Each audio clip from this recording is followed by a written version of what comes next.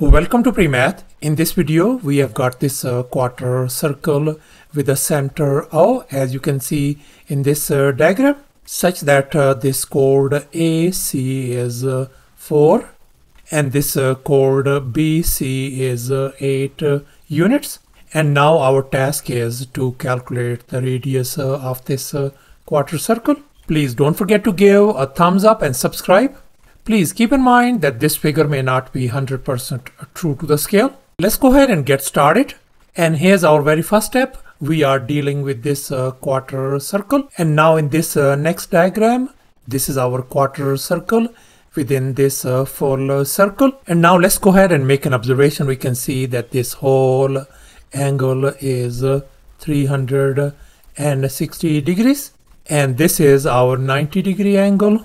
So therefore, this angle is going to be 270 degrees. And now let's recall the central angle theorem. According to this theorem, the angle at the center is twice the angle at the circumference. So therefore, in this diagram, for this subtended arc, this is our angle at the center, and this is the angle at the circumference.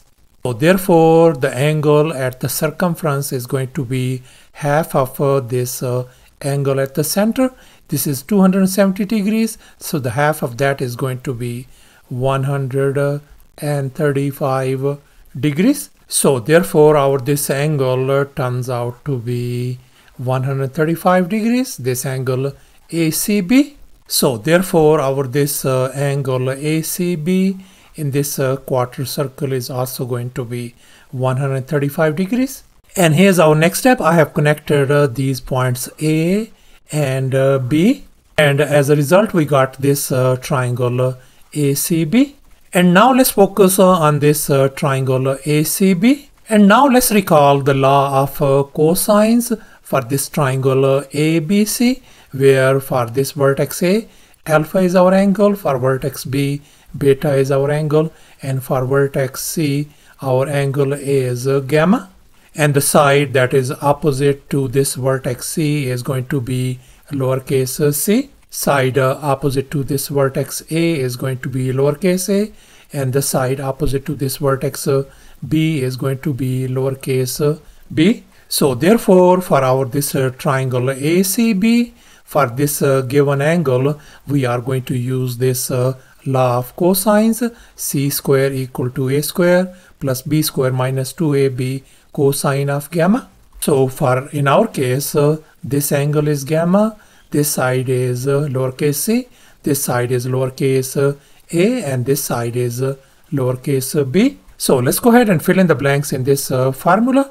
So c square equals to a in our case is 8. So this is going to become 8 square plus b in our case is 4 whole square minus 2 times 8 times 4 cosine of 135 degrees. And now we are going to find the value of this side length c.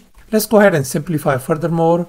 C square equal to 64 plus 16 minus 64 cosine of 135 degrees. Now let's go ahead and combine these like terms. So therefore, we're going to have c square equal to 80 minus 64 times cosine of 135 degrees. And now we know that cosine of 135 degrees equals to negative square root of 2 divided by 2. So therefore, this equation is going to become c square equal to 80 minus 64 times negative square root of 2 divided by 2.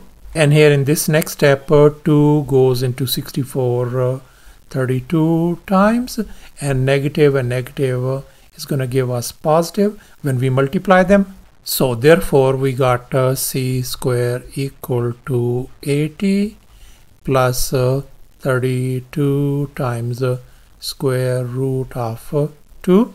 Let me go ahead and call this our equation number 1. And now let's make an observation. We can see that this OB and this AO are the radii of this quarter circle. Let me go ahead and represent this radius by lowercase r. Then this is going to be lowercase r as well. And here's our next step. Let's focus on this right triangle AOB. And we are going to use the Pythagorean theorem to calculate the value of this radius r. And here's our Pythagorean theorem: a square plus b square equal to c square.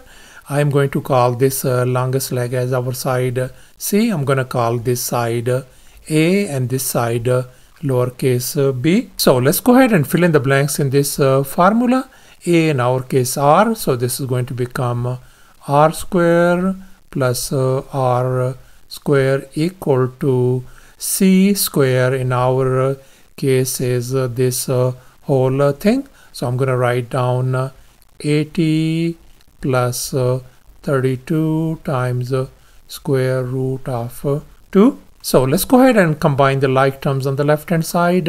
R square plus r square is going to give us 2r square equals to 80 plus 32 times square root of 2. And now let's go ahead and divide by 2 across the board. We're gonna divide each and every term by 2. So therefore we got r square equals to 40 plus 16 times square root of 2. Now let's go ahead and undo this square by taking a square root on both sides. So therefore r turns out to be equal to square root of 40 plus 16 times square root of 2. And if we simplify the right hand side, our radius r is going to be approximately equal to 7.91 units.